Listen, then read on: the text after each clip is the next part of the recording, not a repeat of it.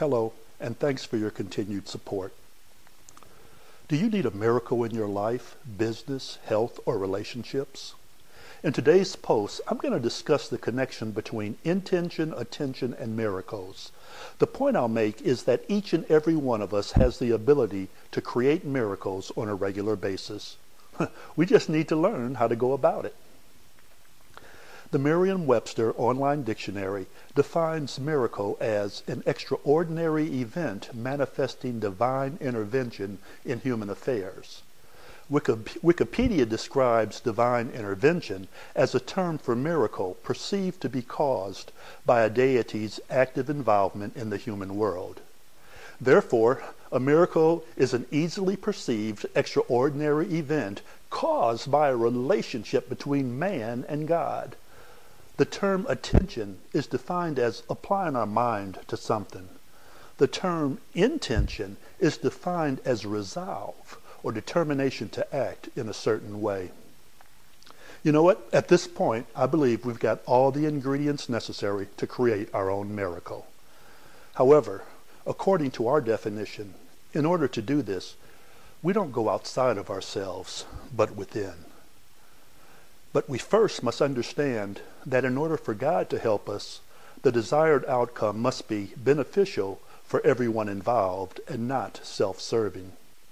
Then we must go to meet God on His turf or in the spiritual realm.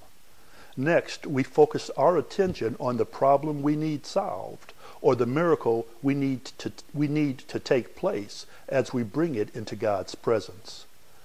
This is where our intention or resolve comes into play. Since the miracle may take time to manifest itself in the physical world, we have to act in a manner as if it's already been accomplished.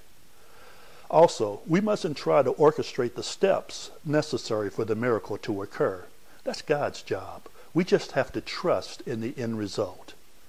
In my book, The 3 R's of Spiritual Growth, I discuss the fact that each and every one of us is a little c creator while God is the capital C creator.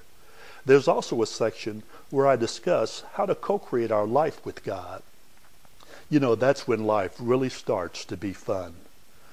The beauty of this approach is that it's not dependent upon external resources or people in order for the miracle to occur. We'll find all things will be brought to us in proper order and on a timely basis as we watch this miracle unfold in our life. The only thing we need to begin this journey is faith in the process I've described and faith in our God.